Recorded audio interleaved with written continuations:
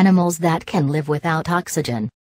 Nearly every organism on Earth lives with the help of oxygen in some way, either by consuming it or producing it. That was the reason everyone was shocked when the first oxygen-free animals were found deep in the Mediterranean Sea. While some bacteria and other simple organisms can live without oxygen, the phenomenon was unheard of among complex, multicellular animals. The newly discovered creatures are from the Loricifera phylum, a class of tiny animals that once used to live on oxygen but eventually adapted to the new environment when oxygen levels dropped and were replaced by salts. No complex organism has previously been known to live in oxygen-free environments, and we have no idea about their evolutionary history. More research could offer us a look into marine life before the oceans had any oxygen, some 600 million years ago. Alkaloids in plants. Plants often produce substances that have a lot of cool, and sometimes terrifying, effects on the animals that consume them. Alkaloids, as they are called, are naturally occurring substances in plants as well as animals, one of the popular ones being morphine. About 7,000 different types of alkaloids have been identified in plants, and even though we have been able to study the chemicals extensively, we're still not quite sure why they're there to begin with. These are strong substances that elicit a variety of responses when consumed by other animals. In the case of the poppy plant that produces morphine, some experts believe that it's useful for keeping predators away, although how morphine, a substance that's very effective at reducing pain, keeps predators away is anybody's guess. Some believe that, instead of external reasons, they might be useful for regulating the metabolism of the plants themselves. Cows always face north or south while eating. Most people don't give much thought to grazing cows, but when a team of scientists went through thousands of Google Earth satellite images of cows, they stumbled upon a detail that we have missed for millennia. Cows will stand along the Earth's magnetic poles, facing north and south, whenever they're grazing or resting. The pattern remained consistent regardless of wind or other factors, and nobody's quite sure why. While some animals are known to contain an internal compass, this is the first time it's been found in a large mammal. Another weird thing is that the nearer they are to the poles, the less accurate they get with the orientation. Scientists don't know if the phenomenon is related to navigation or some miscalculated attempt at warding off predators, though it appears that it may have a purpose because of the consistency with which it was observed among cows across 6 continents. The phenomenon may have an effect on agricultural production, as cows made to stay in an east-west orientation must be affected in some way, though nobody can say how. Why flowers are everywhere. Flowering plants form a class of plants called angiosperms, and as you may have noticed, they everywhere. What may come as a surprise, however, is that this was not always the case. Flowering plants took over other plant types in a quick time period about 400 million years ago, and as a result they constitute about 90% of all plant species today. The problem worried Charles Darwin so much that he called it an abominable mystery. Rapid evolution of flowers shortly after their origins ran directly against his theories of slow evolution through natural selection. And there is nothing evolutionarily beneficial about flower-producing plants. For the nutrient cost of making flowers, the plant could invest in growth or other things that could put them higher on the evolutionary ladder.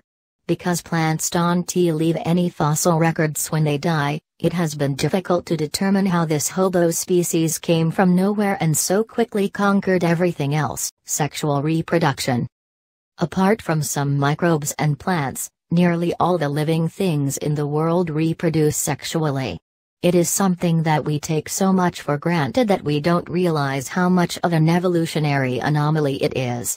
An entire half of a species, the males, are unable to produce any offspring at all while still using up the same amount of resources from the environment.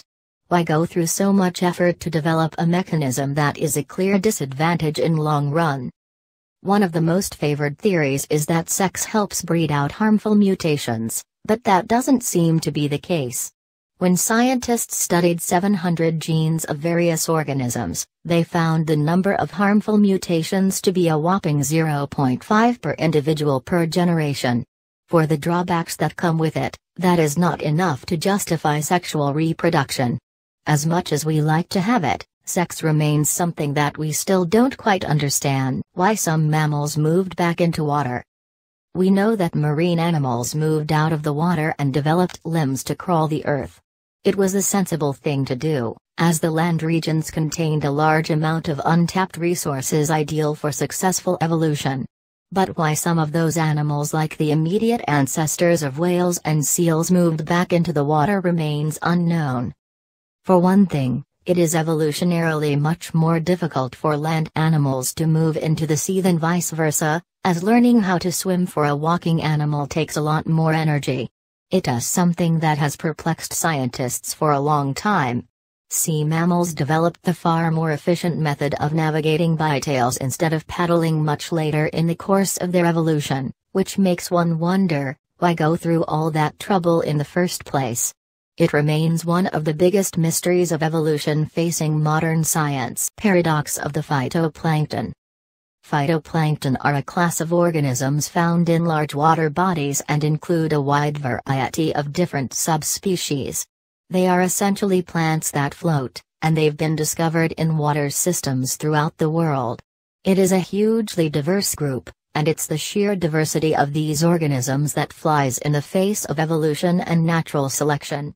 The lack of resources makes it impossible for such a large number of different organisms to survive in an ecosystem without killing each other off.